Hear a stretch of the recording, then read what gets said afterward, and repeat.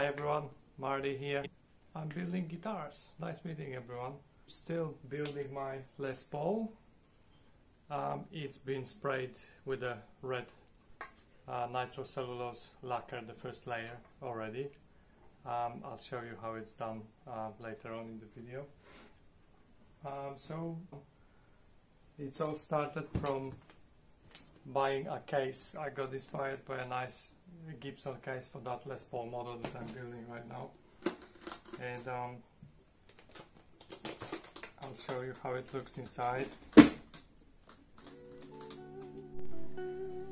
Yeah, so I got this beautiful case, original Gibson Les Paul case, and then I thought, like, oh, maybe I can build a Les Paul for myself. I've built a few guitars before, but I have always wanted to have a Les Paul model that would perfectly fit inside with a nice sound, yeah, nice PF pickups. So that's the current project. Yeah, it's going to be amazing. That's what goes inside. Step lower pickups. Seth Lover was a designer for early Gibson pickups. I don't remember which year, but anyway, the neck and the bridge pickups, PF neck will give you a great warm sound, and the bridge it's a striking sound with the right balance. That's what it says on the package. I've seen a few nice reviews of these pickups, and they give you a unique sound, so it's not like standard Gibson PF pickups, but really unique, great tone. So yeah, so that's the plan. And then I got mahogany body with a maple top, which, as you can see, it's already sprayed red through transparent red ColorTone nitrocellulose lacquer, and that yeah, like there was a bit of work filling all the holes of pores of mahogany on the back, but it's all done, and I'm about to fix the bevel around and then spray it with some transparent lacquer layer. So as I'm spraying, I'm using a just homemade self handle for the guitar, so I could hold it in that position, you know, and just go around nicely with nice smooth moves to cover all the paint. But that gives you a lot of flexibility. You can hold it and paint the top from here, then you can move it around and paint all the sides, right? So like I always paint my guitars this way. So it's just a simple handle to hand the body while being painted, and like, yeah, it's attached similar to a regular neck, using the same neck holes. So that's actually not a standard Les Paul because of the bolted on neck, not a glued one. By the way, so why am I building guitars? That's one of the reasons, because I can do it in the way I want and I can have fun with it. This one will be bolted on 4 bolts. Let me put it aside. Neck is just a standard, very simple maple neck. On a lot of Gibson's mahogany is used. This one is maple. I'm probably going to change some of the decorations, put a headstock label on to decorate it, just to make it look nicely, but essentially Grover tuners, old vintage used ones, and a beautiful maple neck, ebony fretboard.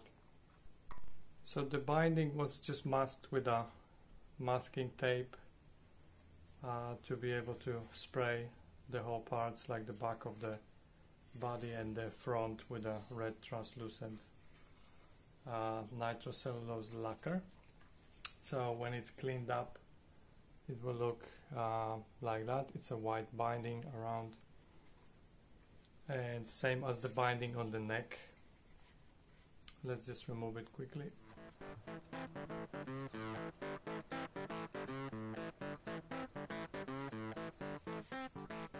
Yep, that's how it looks after painting. It's not perfect, it needs cleaning around the edge, but that's how it's normally done with them. Even at the Gibson's factory, like that, this is the thing you can't avoid. So how to do it? Yep, we just need to make a nice equal edge on both sides, on the front and at the back, and I'm using an X-Acto knife to scrape that off. Flat to the surface and very gentle moves to remove it.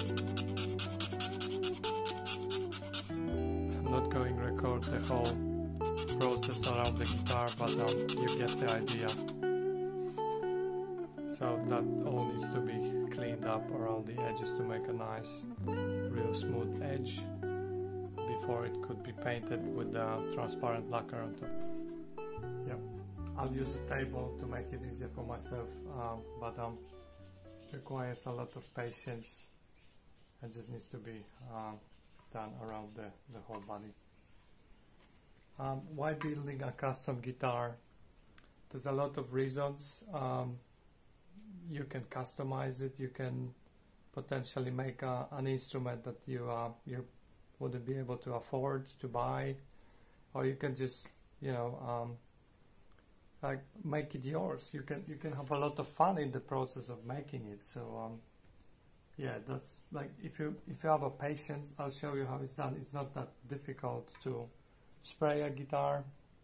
You just need to have good lacquers, and ColorTone, it's a good choice.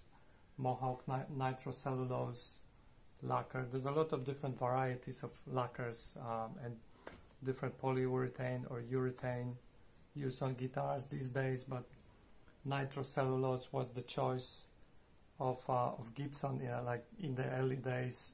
And this is how it's done, like on all the expensive custom models, they also use nitrocellulose. So I'm using the same technique as in early days of Gibson, Fender, all the nice guitar brands these days. I'll just keep going and scraping that off.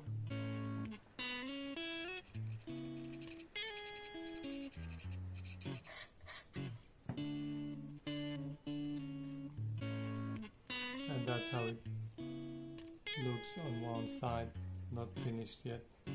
And that's ready. So you can see there's a nice straight edge around the binding, and that's almost ready to be painted with a transparent nitrocellulose lacquer on top, over the binding, front, back, everything together.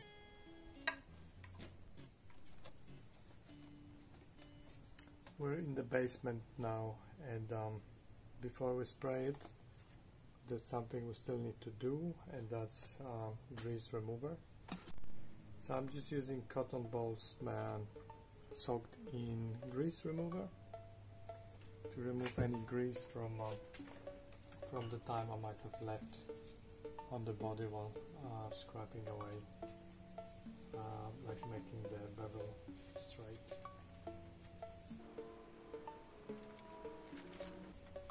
Yeah, that's the step that needs to be done very thoroughly, not to miss any spots, because the spray won't hold in that spot. So let's do it.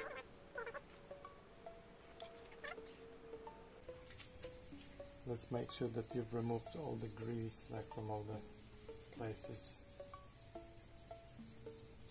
and there's nothing left.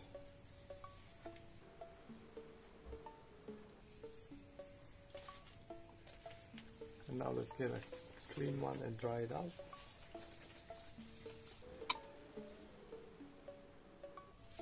And let's give it a few seconds to dry out on its own.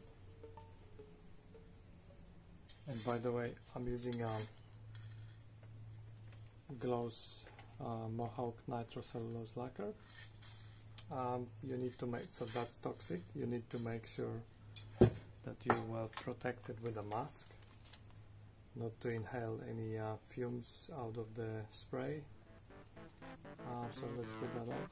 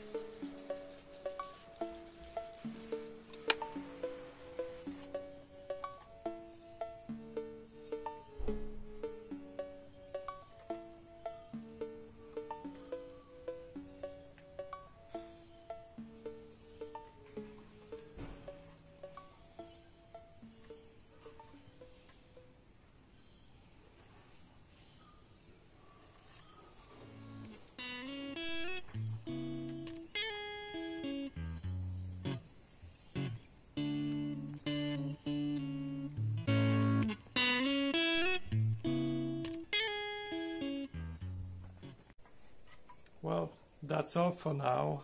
I hope you've enjoyed that little tour or explanation of painting a guitar body. I'll include a video as well on how to use sandpapers and how to prepare the body before spraying. This one I've started sharing that process after I've already sprayed with the red translucent paint, but let's hope you stay with me and enjoy the next one. Thanks everyone.